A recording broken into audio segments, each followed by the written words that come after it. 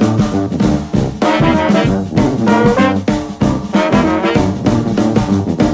guys, it's Haffina, I'm back again, and this is going to be an Empties video. I think this is the first Empties I've done this year. Quite possibly. I'm not 100% sure if I'm keeping track of my empties this year in the same way that I normally do, but I'm going to write them down as I go, just in case I decide to later on, so I don't miss these things. But I'm not keeping anything, and I haven't separated stuff out that was in projects, so, and I can't really remember which stuff's in projects most of the time, so I guess I'll work it out when I do updates. Anyway, so I'm just going to get into it. There's some declutters, there's some stuff that I finished, etc, etc. So first up we have the Avodia Australia Whitsunday Coconut and Lime Hand and Body Wash. I used this in the shower. It was fine, it wasn't great, it wasn't terrible, it was just what it is. I think this was actually in a project. I think I got this in a Bella box or something like that. I wouldn't go seeking it out. Next I have the Lacura Photo Fit makeup setting spray. I'm onto my second one of these. I don't know if it necessarily does anything, but it dries really fast, which is always really nice. And I think it does help my makeup stay on, so if I saw it and it was on sale, I would probably buy it. Also from Lacura we have the Exfoliating Facial Scrub. This has apricot, walnut and silk proteins in it. This one I think is too scrubby, it's a little too harsh. I prefer the other one, which is what I'm using at the moment, which is the green tea one. It has smaller particles in it, so it doesn't feel quite so rough on the skin, and particularly as my skin's a bit older. Yeah, so I probably would not buy this one again. I have a container of NSI Attraction Clear Powder. I finally finished all of this one up. This is the powder with the matching monomer that I use to do my clients' nails, and mostly to do mine, but I do tend to use some other brands that I've got to use them up on my own nails, because I know this is stronger than most of the other brands that I've got in my collection, so yeah.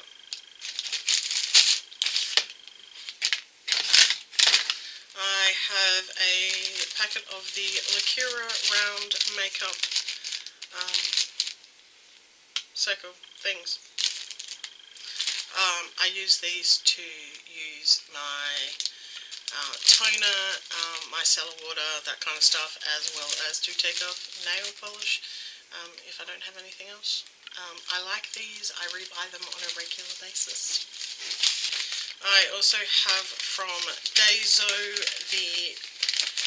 these are the rectangle ones like these.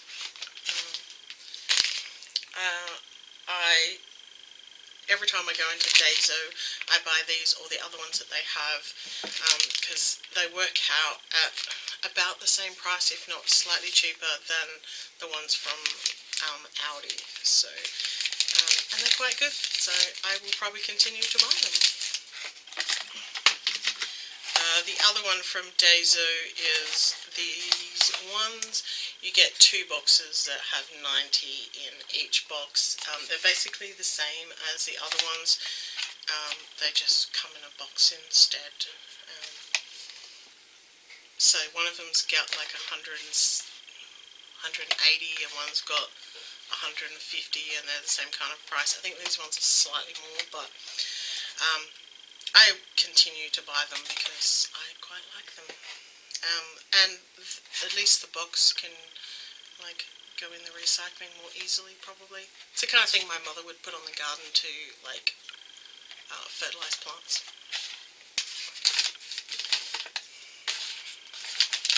I have a pack of the Cetaphil cleansing cloths.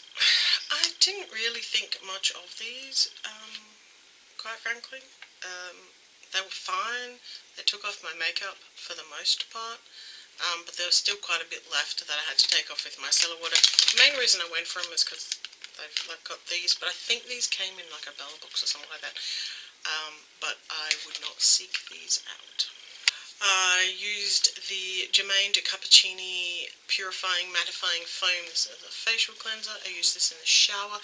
I did not really like this very much. I love Germain de Cappuccini skincare, generally speaking, but this was just a little too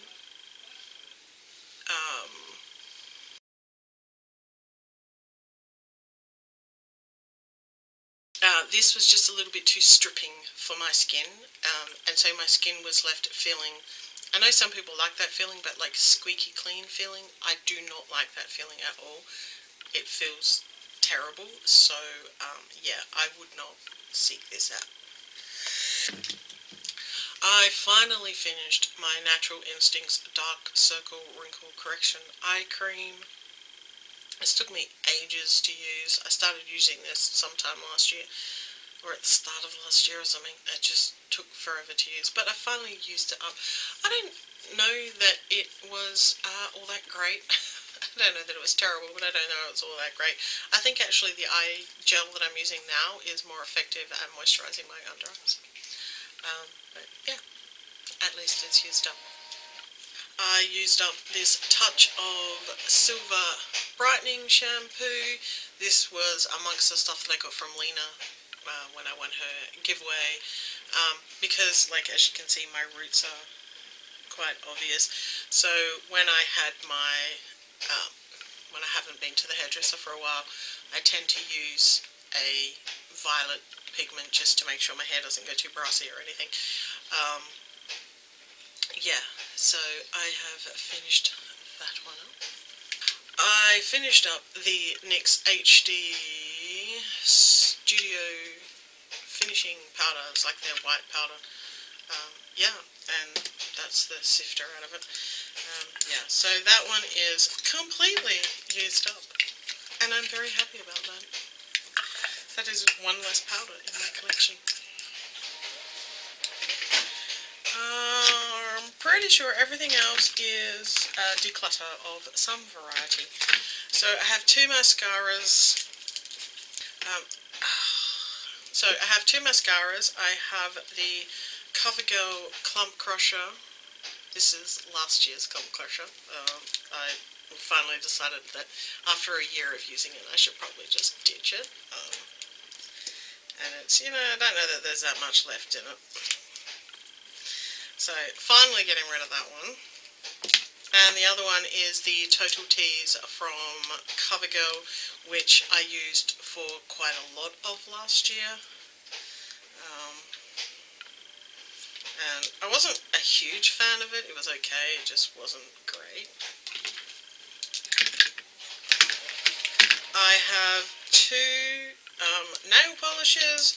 One of them is this UV Glow, which if you watch my swatching videos, you would have seen me use this, and it just was like a clumpy, horrible mess. And I thought, why am I keeping this? Yeah, so this one was getting chucked. This I actually got from Spotlight, of all places. Spotlight's like Joann's. And it was in like the dress up section or something at Halloween. Yeah, it's literally not even moving in the container anymore. It's like dead. And the other one is my Gumdrop scented Parfum nail polish from Revlon. I do not know what happened to this. I went to use it, and maybe I hadn't quite put the lid back on it properly or something, but it dried up.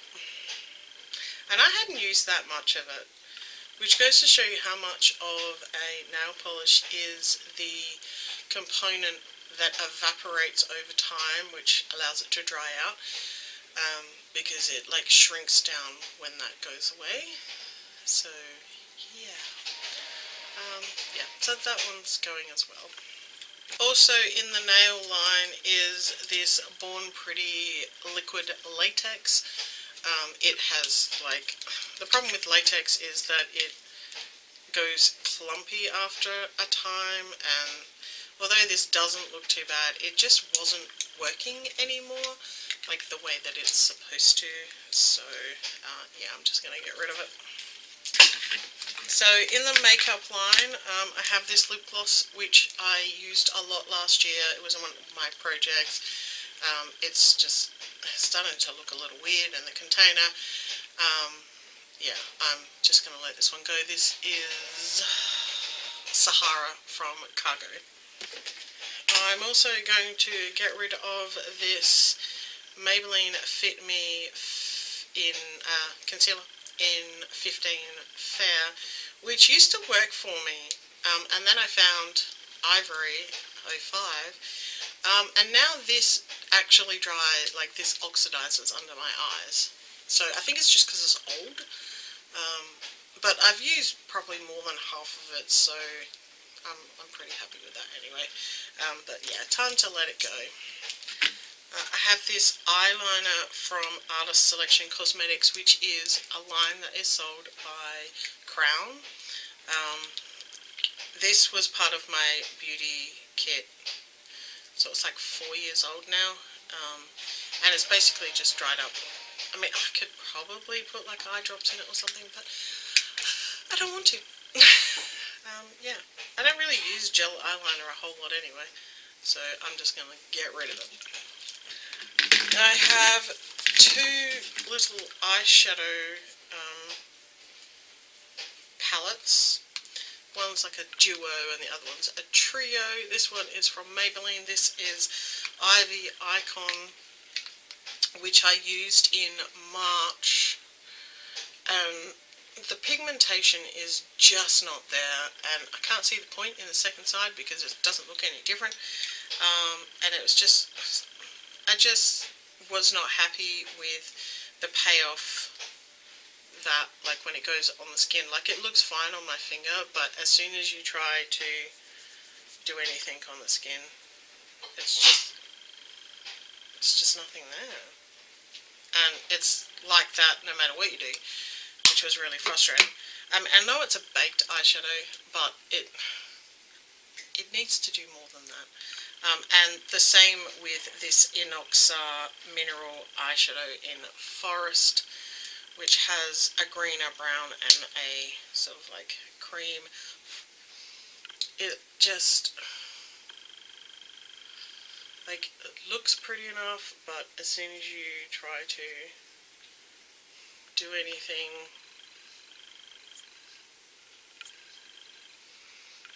I mean, I'm actually trying here. It's not even as good as like a highlighter, the like cream one. I'll just try and...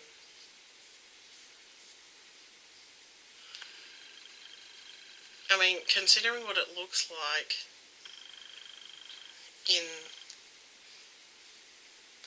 like there, and that's what you get. I don't have the time or the energy for that, quite frankly.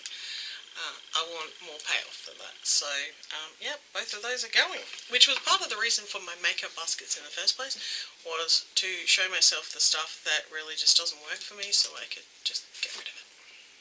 And last, but by no means least, we have the Black Meteor Shower. This is supposed to be a shower scrub. This was actually one of my projects, and it says, get wet, start business as per usual, jump in the bath or shower and wash yourself with soap or body wash, get your scrub on, avoiding your face, grab a handful of Meteor shower scrub and massage onto your body in a circular motion using either a loofah or your hands. After rubbing into your body, your skin will be a light black colour due to the charcoal. Don't freak out. Hose down. Spend about a minute washing the scrub off with water to remove any black residue. Avoid using body wash after applying the scrub. You want to keep the micro minerals to make your skin, your glow stay intact. Clean up and pat down. Wash your hands, not body, thoroughly to remove essential oils and charcoal. Step out of the shower and pat yourself dry, rather than rubbing, to avoid the good stuff coming off. look hot and glow. Voila! Your smooth new body has been swept with a subtly shimmery, ethereal glow.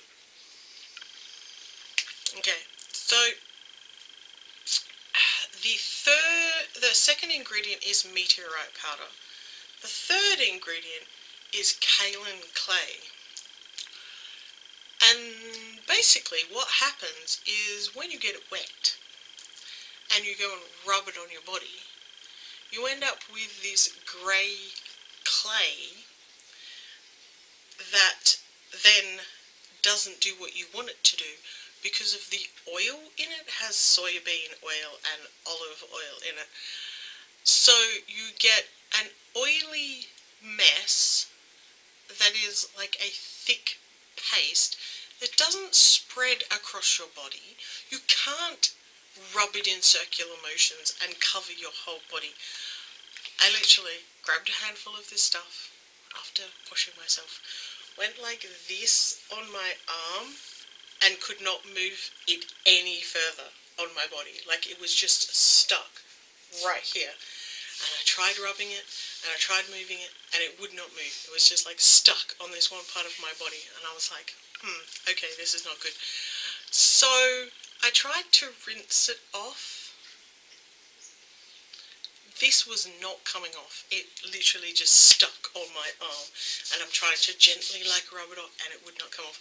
I had to then grab my shower scrubby and scrub it off, because that was the only way I could get this grey paste off my body, was to scrub it off.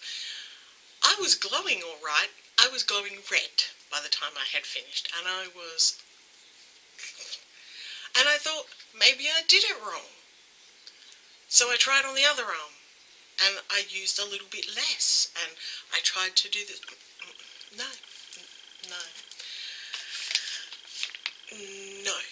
Don't. Just don't. It is not worth the angst that it creates trying to use this shit. This is probably one of the worst products I've ever actually used in my entire life. Yeah. It was not a pleasant experience. Kind of humorous after the fact, but at the time, I was just standing in the shower like, the fuck, man. I'm covered in grey paste and I don't look like I'm glowing from a meteor shower. I look like I have gone rolling in the mud. Just, yeah. Needless to say, I'm not using this product again, and it's going in the trash where it belongs. In the words of Salty Crafter, in the trash! This is fucking terrible. Do not recommend. So that is it for my empties, the first empties of the year. It's only May, you know, it's only taken me 5 months to get around to it. Shows you how little product I've actually used up this year. Anyway, if you want to subscribe, click the button down there. Click the little bell if you want to get notified of when I upload new content. Leave me a thumbs up if you like Empties videos, and leave me a comment down below. I try to respond to all comments, and I'll see you in my next video. See ya.